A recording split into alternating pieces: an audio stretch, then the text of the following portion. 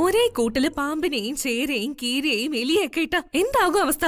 അതില് പാമ്പാവണോ ചേരയാവണോ കീരിയാവണോന്ന് അവനവൻ തീരുമാനിക്കണം. നീ ഇപ്പൊ ഈ വീട്ടില് ചേരയായിട്ട് തൽക്കാലം കഴിഞ്ഞാ മതി. ചേച്ചി എന്തൊക്കെയാ പറയുന്നേ? ഞാനും ഇതൊക്കെ കണ്ടു തന്നെയാ കഴിയുന്നത്.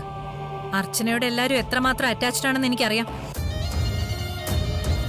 എന്നിട്ട് ഞാൻ അവളോടോ മറ്റുള്ളവരോടോ തർക്കിച്ചോ വഴക്കിട്ടോ ആണോ നടക്കുന്നത്? അല്ല, അവരേക്കാൾ കൂടുതൽ സ്നേഹം ഞാൻ അവളോട് കാണിച്ചാ നിൽക്കുന്നത്. എന്തിനാ അത്? എനിക്ക് വേണ്ടി, നിനക്ക് വേണ്ടി, നമുക്ക് വേണ്ടി. നീ എല്ലാം അറിഞ്ഞു പെരുമാറണം. എങ്കിലേ നിനക്ക് നീ ഉദ്ദേശിക്കുന്ന മരുമകൾ സ്ഥാനത്തേക്ക് എത്താൻ സാധിക്കൂ. മനസ്സിലായോ? ഇതൊക്കെ ഞാൻ നിന്നോട് എത്ര പ്രാവശ്യം പറഞ്ഞതാ. എന്താ നിനക്ക് മനസ്സിലാവാത്തെ? നിന്റെ മുൻവൈരാഗ്യവും നെഗറ്റിവിറ്റിയൊക്കെ നമുക്ക് വിനയായി മാത്രമേ വരുള്ളൂ. അവരെ പോലെ അവളോട് പെരുമാറാൻ കഴിഞ്ഞില്ലെങ്കിൽ അറ്റ്ലീസ്റ്റ് അങ്ങനെ അഭിനയിക്കാനെങ്കിലും നിനക്ക് കഴിയണം. നീ ഒന്ന് നന്നായി ആലോചിക്ക്.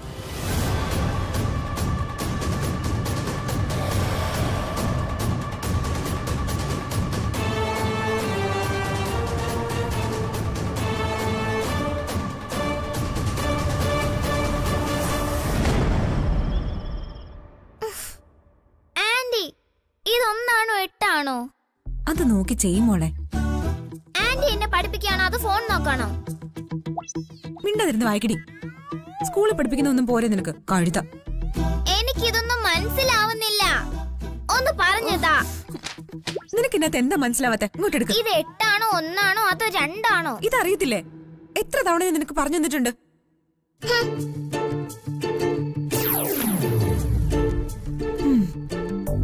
പെണങ്ങണ്ട പൊന്നെ.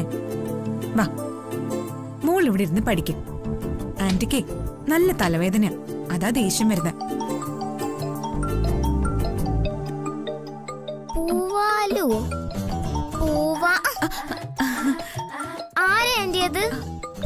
അത് ആന്റിയുടെ കൂട്ടുകാരിയാ. പേരെന്താ? പൂവാലി. പൂവാലിയോ? പൂവാലി.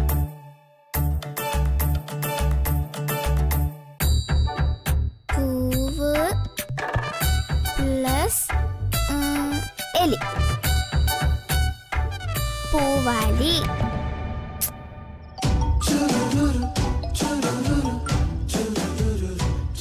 ഞാൻ എത്ര പ്രാവശ്യം വിളിച്ചു, എന്താ ഫോൺ എടുക്കാത്തെ? താൻ എന്നെ വിളിക്കുന്ന സമയത്തൊക്കെ എന്തെങ്കിലും പ്രശ്നം കാണും. അങ്ങനെയുള്ള സമയത്ത് വിളിച്ചാൽ ഞാൻ എങ്ങനെ തന്നോട് സംസാരിക്കും? എന്നാ പിന്നെ നിങ്ങൾക്ക് പ്രശ്നമില്ലാത്തൊരു സമയം പറയണം, അപ്പൊ ഞാൻ വിളിക്കാം. എന്താ അതുപോലെ? അത് ഞാനേ പ്രിന്റ് എടുത്ത് അയച്ചുതരാം, നോക്കി വിളിച്ചാ മതി. ഓ, അഹങ്കാരത്തിന് യാതൊരു കുറവുമില്ല. എന്തെങ്കിലും പറഞ്ഞായിരുന്നോ? ഏയ്, ഒന്നുമില്ല. അല്ല, എന്തോ പറഞ്ഞോലെ തോന്നി.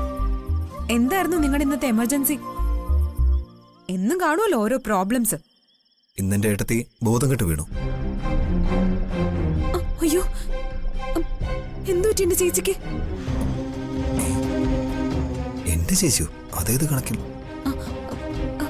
ഹലോ, കേൾക്കുന്നുണ്ടോ? ആ, കേൾക്കുന്നുണ്ട്. താൻ എന്താ പറഞ്ഞത്? തന്റെ ചേച്ചിയോ? അതേത് കണക്കിൽ?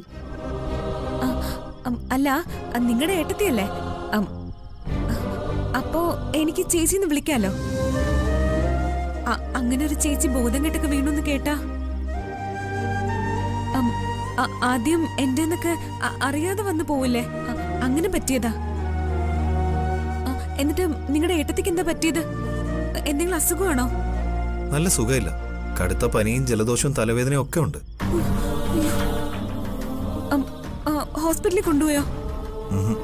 ഇല്ല, സച്ചിയേട്ടൻ ടാബ്ലറ്റ് കൊടുത്തു. ഞാൻ ആകെ പേടിച്ചുപോയി. ബോധം കെട്ട് ഒറ്റ വീഴ്ചയായിരുന്നു. എന്നിട്ടിപ്പോ എങ്ങനെയുണ്ട്? കുറവുണ്ടോ? പിന്നെ കുറവുണ്ട്. സച്ചിയേട്ടൻ അതുപോലെയല്ലേ നോക്കുന്നേ. താഴെ നിന്ന് കൈകളിൽ തൂക്കിയെടുത്തോണ്ട് പോയാ മുറി കിടത്തിയത്. ഭാഗ്യമുള്ള ഏട്ടത്തിയാ. അതിലും ഭാഗ്യവാൻ സച്ചിയേട്ടനാ, ഇത്രയും നല്ലൊരു ഭാര്യ കിട്ടിയില്ലേ.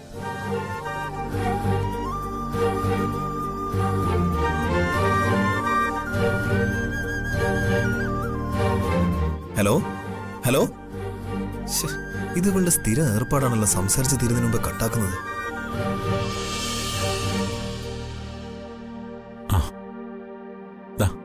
നല്ല ചൂട് കോഫിയാ, ഇതൊന്ന് കുടിക്കുക, നല്ല ആശ്വാസം കിട്ടും.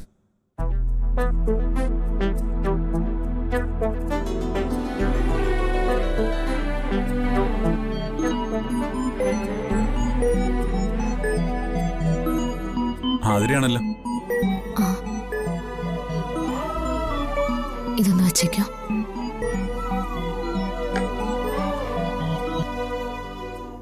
ഹലോ, ചേച്ചിക്ക് ഇപ്പൊ എങ്ങനെയുണ്ട്?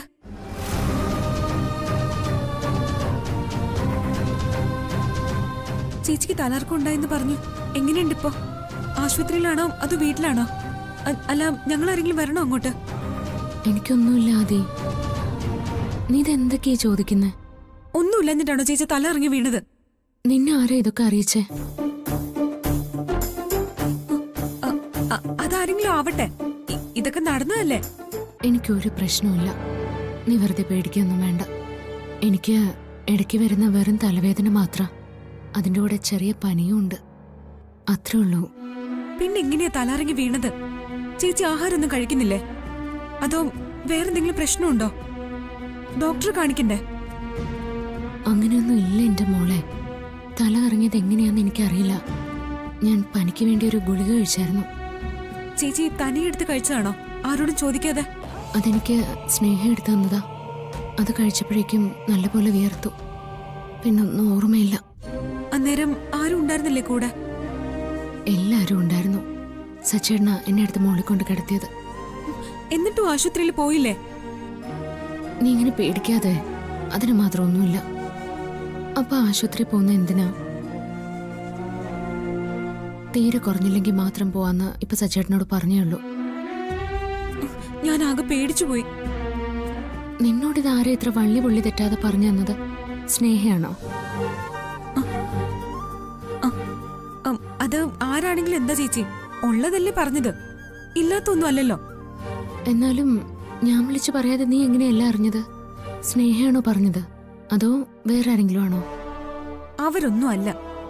ഇനി അതിനെക്കുറിച്ച് ആലോചിച്ച് തലവേദന കൂട്ടണ്ട. എന്തായാലും പ്രശ്നമൊന്നുമില്ലല്ലോ. എന്നാ പിന്നെ ഞാൻ ഫോൺ അമ്മയ്ക്ക് കൊടുക്കാം. വേണ്ട, എന്റെ ചോദ്യത്തിൽ നിന്ന് രക്ഷപ്പെടാൻ നോക്കുകയാണോ?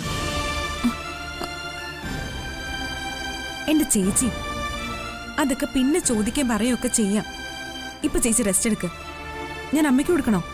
അയ്യോ വേണ്ട, ഇനി അമ്മയെ കൂടി ടെൻഷൻ എടുപ്പിക്കണ്ട.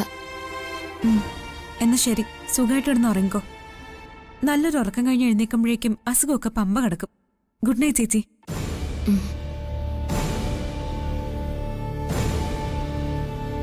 എന്നാലും ഇത്ര കൃത്യമായിട്ട് അവള് കാര്യങ്ങൾ എങ്ങനെ അറിഞ്ഞു? എന്നിട്ട് ആരാണെന്ന് പറയാതെ അവൾ ഉരുണ്ട് കളിക്കുകയും ചെയ്തു. ഇനിയും സച്ചേട്ടനായിരിക്കോ? ഞാൻ എന്തൊരു മണ്ടിയാ, ഇപ്പൊ ചേച്ചിയുടെ കയ്യിൽ കുടുങ്ങിപ്പോയേനെ. ചേച്ചിക്ക് എന്തോ സംശയം തോന്നിയിട്ടുണ്ട്. ആവേശം കൊണ്ട് കാര്യങ്ങൾ ചോദിക്കണ്ടായിരുന്നു. അറിയാത്ത ഭാവത്തെ ചോദിച്ചിരുന്നെങ്കിൽ കുഴപ്പമില്ലായിരുന്നു. ചേച്ചി ഇനി സ്നേഹയോടും അമ്പിളി ചേച്ചിയോടും തിരക്കും. സ്നേഹ ഒന്ന് വിളിച്ചാലോ? ഇനി വേണ്ട, അതിലും വഷളാവും.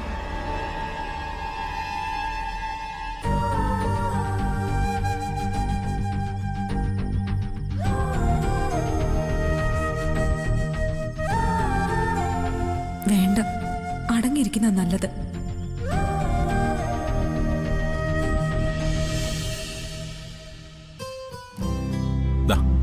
ഇത് പിടിച്ചേ. എങ്ങനെയുണ്ട് തലവേദന? കുറവുണ്ടോ? വലിയ കുറവൊന്നും ഇല്ല സച്ചേട്ടാ. ഫോണിൽ സംസാരിച്ചപ്പോ കൂടിയിട്ടുണ്ടാവും. ആ ടാബ്ലറ്റ് കഴിക്കേ. ഡോക്ടറോട് വിളിച്ചു വെച്ചപ്പോ പറഞ്ഞു തന്നതാ. തലവേദനയ്ക്കും ശരീരവേദനയ്ക്കും നല്ല ആശ്വാസം കിട്ടും.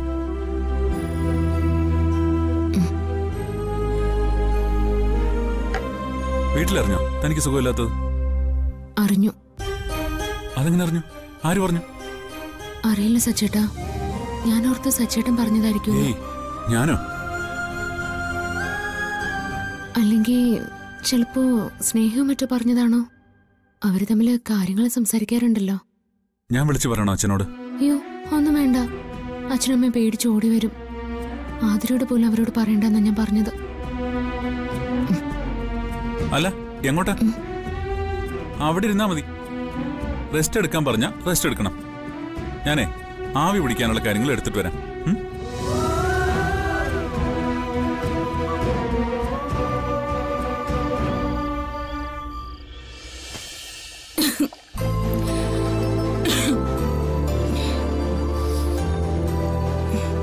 ഇപ്പൊ ഒരാശ്വാസം തോന്നുന്നില്ലേ?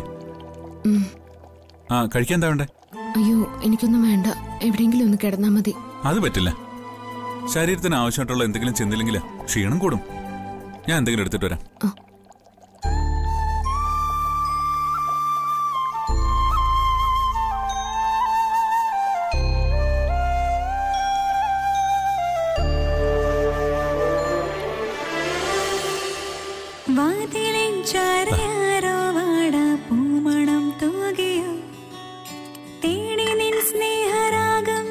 എനിക്കൊന്നും വേണ്ട സച്ചിട്ടാ.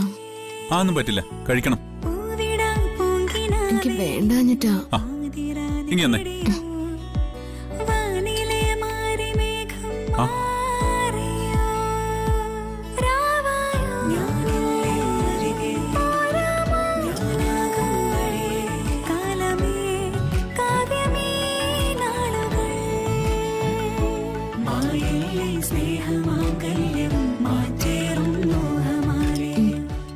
ചേട്ടാ പ്ലീസ് മതി. എനിക്ക് പറ്റില്ല.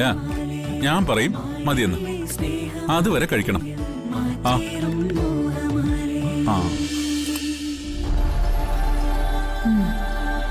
ഇനി ജാഗ്രതയോടെ ഇരിക്കണം. ആലോചിക്കാതെ എടുത്തു ചാടി എന്തെങ്കിലും അബദ്ധത്തിൽ ചാടിയ ശരിയാവില്ല. ഞാനും സന്ദീപും തമ്മിൽ സംസാരിക്കുന്നത് ആരും അറിയാൻ പാടില്ല.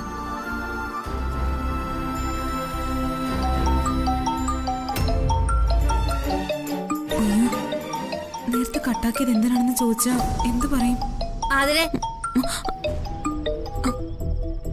എന്താടി ഇത്? നിന്നെ എപ്പ വിളിച്ചാലും കേക്കില്ലല്ലോ. 24 മണിക്കൂറും ഇങ്ങനെ ഫോണിൽ തന്നെ ഇരുന്നാ പിന്നെ എന്താ മോളെ ചെയ്യാ? കോളേജിൽ പോകുമ്പോ ഫോൺ, വരുമ്പോ ഫോൺ, ഉറങ്ങുന്നത് വരെ ഫോൺ.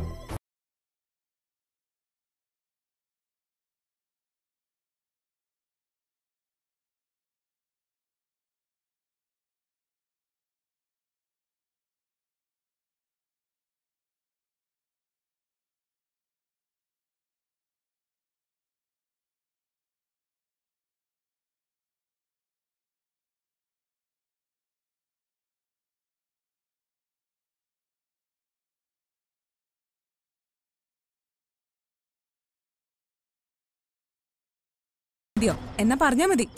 അയ്യോ, നിന്നോട് തർക്കിക്കാൻ ഞാനില്ല, മത്സരിക്കാനുമില്ല. പണിയെടുത്ത മനുഷ്യന്റെ നടു ഒടിഞ്ഞ്. മീരെടുത്തില്ല ഇവിടെ അമ്മയെ സഹായിക്കാൻ. അയ്യോ പിന്നെ എന്തൊരു സഹായം അവളെ കൊണ്ടെന്ന് അറിയാലോ. അവളോട് എന്തെങ്കിലും പറയാൻ തുടങ്ങിയാ മോന്ത ഇങ്ങനെ വീർപ്പിച്ചോണ്ടിരിക്കും. അതിനേക്കാൾ നല്ലത് ഞാൻ തന്നെ ചെയ്യുന്നതാ. ഇതെന്താ എപ്പോഴും അമ്മയും മോളും തമ്മിൽ വഴക്കിടുന്നത്? എന്റെ അച്ഛ, ഞാൻ കോളേജിൽ പോവാതെ അമ്മയുടെ കൂടെ ഇവിടെ ഇരുന്ന് അടുക്കള പണി ചെയ്യണോന്നാ പറയുന്നേ. ഞാൻ അങ്ങനെയാണോടി പറഞ്ഞത്? നിനക്കിത് എന്തിന്റെ കേടാ കമലേ? നീ ഇങ്ങനെ ആതിരയുടെ പുറകെ നടന്നാൽ എങ്ങനെയാ? അവൾക്ക് ഒത്തിരി പഠിക്കാനില്ലേ? ഓ, മോളുടെ പഠിത്തത്തെ കുറിച്ച് കൂടുതലൊന്നും പറയണ്ട. എപ്പ നോക്കിയാലും എന്താ ഈ മൊബൈലിൽ കൂടെ തന്നെയാ പഠിത്തം. അച്ഛനെ മോളെ ഒന്ന് സൂക്ഷിച്ചാ നല്ലതാ.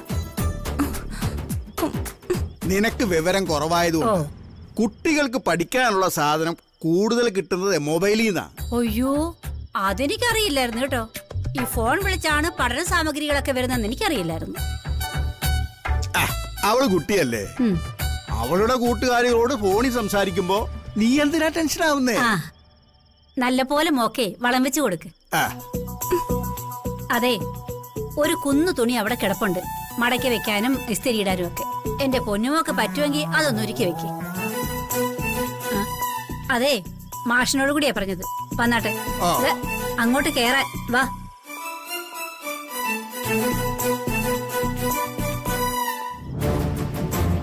സന്ദീപിനോടൊന്ന് സംസാരിക്കാന്ന് വെച്ചാ അതും നടക്കില്ല.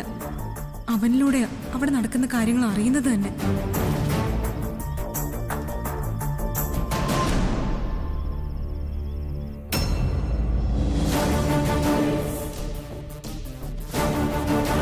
സച്ചേട്ടൻ ഭാര്യ എന്ത് കെയറിങ്ങാ ചേച്ചി.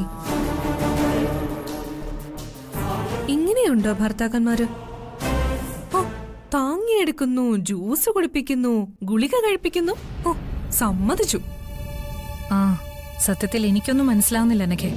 കാണുമ്പോ ഇത് അഭിനയമാണോ യാഥാർത്ഥ്യമാണോ എന്നുള്ള ആശയക്കുഴപ്പത്തിലാ ഞാൻ. ചേച്ചി, ഞാൻ അടിച്ചു പറയുന്നു, ഇത് അഭിനയമാണ്. അതുകൊണ്ടാണ് ഇത്ര ഓവറായി സ്നേഹവും പരിഗണനയും സച്ചേട്ടൻ കാണിക്കുന്നത്. എനിക്കും അങ്ങനെ തോന്നാതില്ല. പക്ഷേ നമുക്ക് യാതൊരു തെളിവുമില്ലല്ലോ. അവരിത്രയും നാളായിട്ട് പിണങ്ങുന്നത് കണ്ടിട്ടില്ല, വഴക്കിടുന്നത് കണ്ടിട്ടില്ല.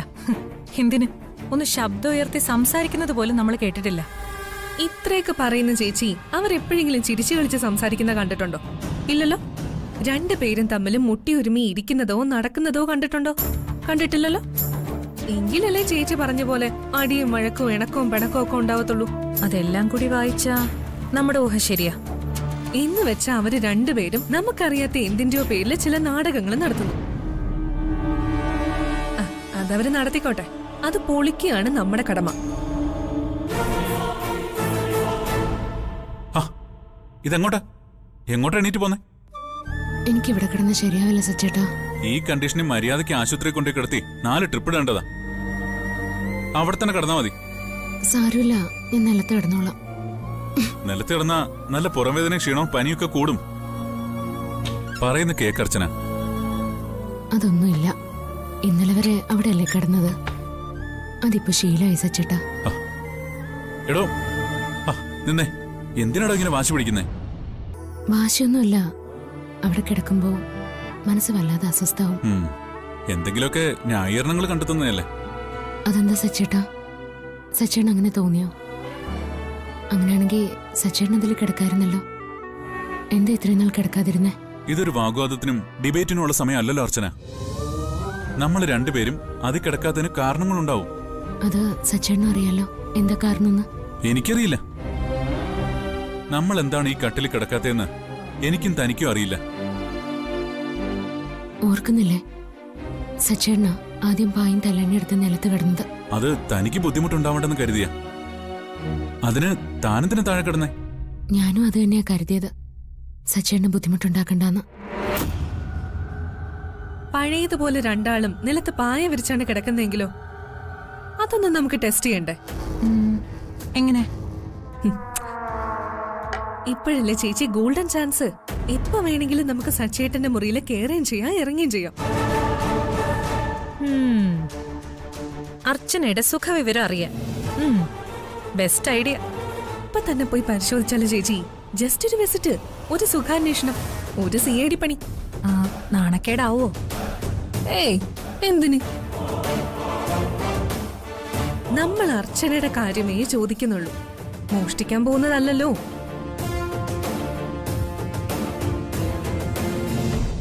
എന്റെ പൊന്നു മേഡം, ഞാൻ തൊഴുതു. ഇതൊരു കോടതി മുറിയാക്കാൻ ഞാൻ ആഗ്രഹിക്കുന്നില്ല. ഒന്നാമതേ തനിക്ക് വയ്യ. ഇതൊക്കെ നമുക്ക് പിന്നെ സംസാരിക്കാം. തൽക്കാലം പ്ലീസ് കട്ടിൽ കിടന്നോ. സച്ചേട്ടാ, അത് തന്നെ എനിക്കും പറയാനുള്ളത്. തർക്കത്തിനും വാദത്തിനൊന്നും എനിക്ക് വയ്യ. ഞാൻ നിലത്ത് കിടന്നോളാം. തന്റെ ശാഠ്യം അത്ര നല്ലതല്ല കേട്ടോ. ഇത് ശാഠ്യമല്ല സച്ചേട്ടാ, നമ്മൾ തമ്മിലുള്ള പരസ്പര ബഹുമാനോ. ഓ മതി മതി. ഇതിലും ഭേദം ആ കൊച്ചു ആവണിക്കുട്ടിയാ. അവള് ശാഠ്യം പിടിക്കുന്നതിന് ഒരു ന്യായീകരണമുണ്ട്. കുഞ്ഞല്ലേ ഇത്? അല്ല, നിങ്ങൾ എങ്ങനെയാ ഈ പാരമ്പര്യമായി തുടരുന്നതാണോ? എന്ത് ഈ ശാഠ്യം? ഇപ്പൊ മനസ്സിലായി ആവണിക്കുട്ടിക്ക് ശാഠ്യം എവിടുന്ന് കിട്ടിയാന്ന്.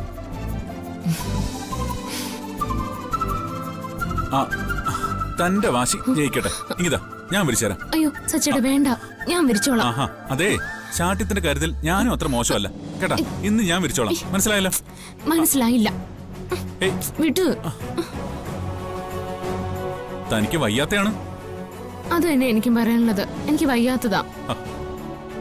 എന്നെ കൊണ്ട് ഇതെങ്കിലും ഒന്ന് ചെയ്യാൻ സമ്മതിക്കേണ്ട അർച്ചനെ. ഇത്രയും സ്നേഹത്തോടെ സച്ചേട്ടൻ ചോദിക്കുമ്പോ പിന്നെ തടയാൻ പാടില്ലല്ലോ. Thank you.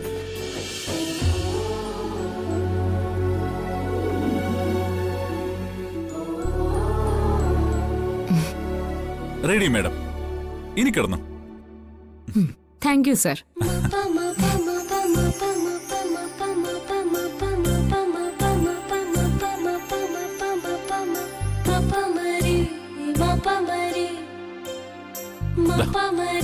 അപ്പോ ഗുഡ് നൈറ്റ്. Good night.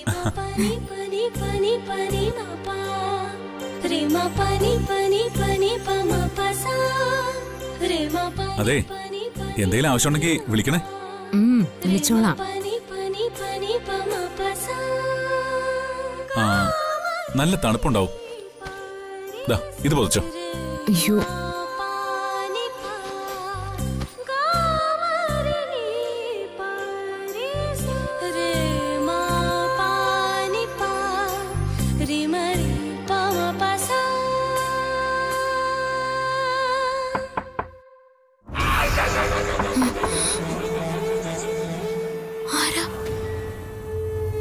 എനിക്കെങ്ങനെ അറിയാനാ?